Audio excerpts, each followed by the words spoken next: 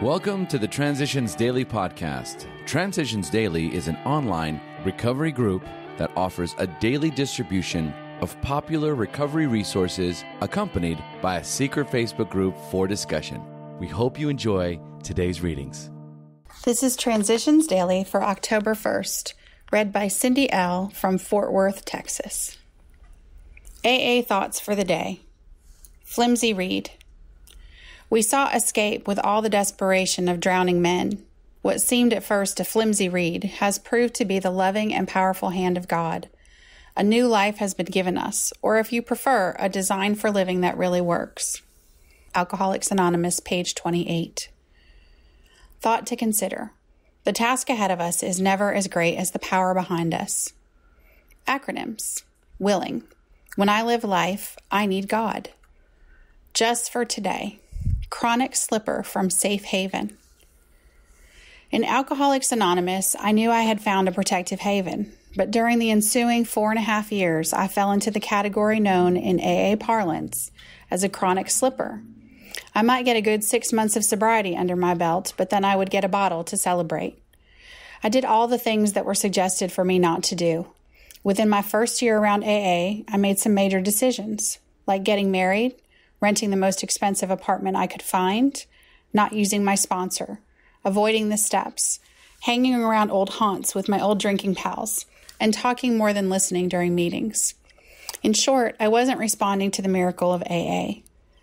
My disease progressed and I became a regular patient in detox hospitals, intensive care units, and treatment centers.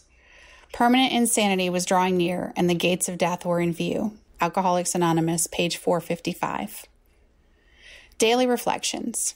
Lest we become complacent.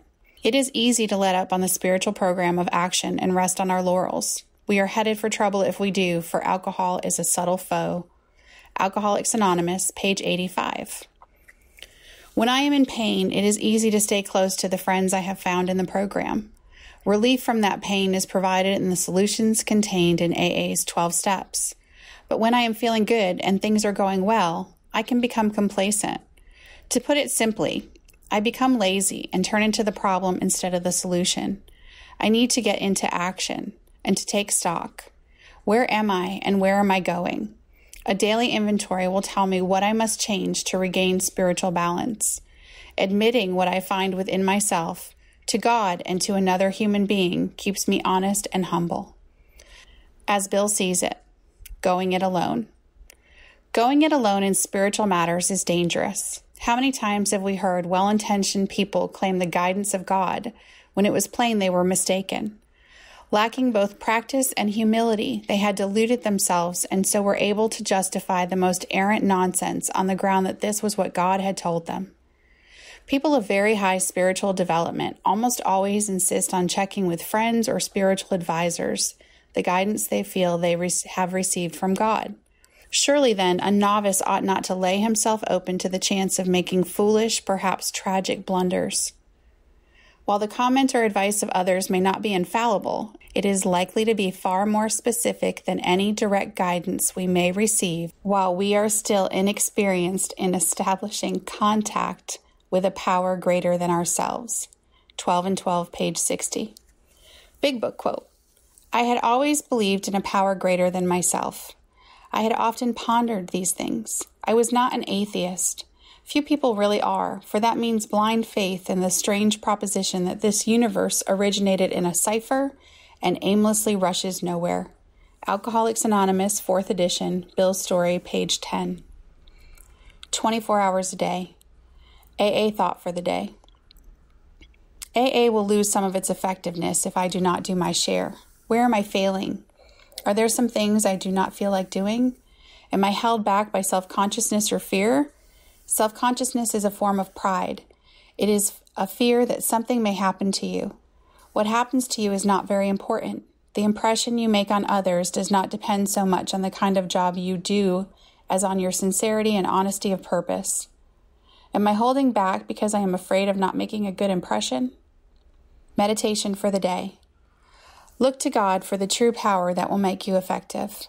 See no other wholly dependable supply of strength. That is the secret of a truly effective life. and you, in your turn, will be used to help many others find effectiveness. Whatever spiritual help you need, whatever spiritual help you desire for others, look to God. Seek that God's will be done in your life, and seek that your will conforms to His. Failures come from depending too much on your own strength. Prayer for the day. I pray that I may feel that nothing good is too much for me if I look to God for help. I pray that I may be effective through His guidance.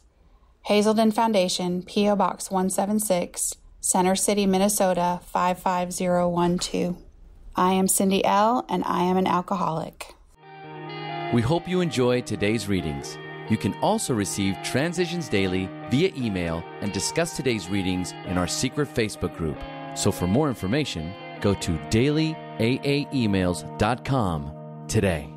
Other than the 24 hours a day reading, unless otherwise specified, all quotes copyright Alcoholics Anonymous World Services, Inc., 1952, 1957, 1967, 1973, 1975, 1976, 1980, 1981, 1984, 1985, 1988, 1990, or 2001.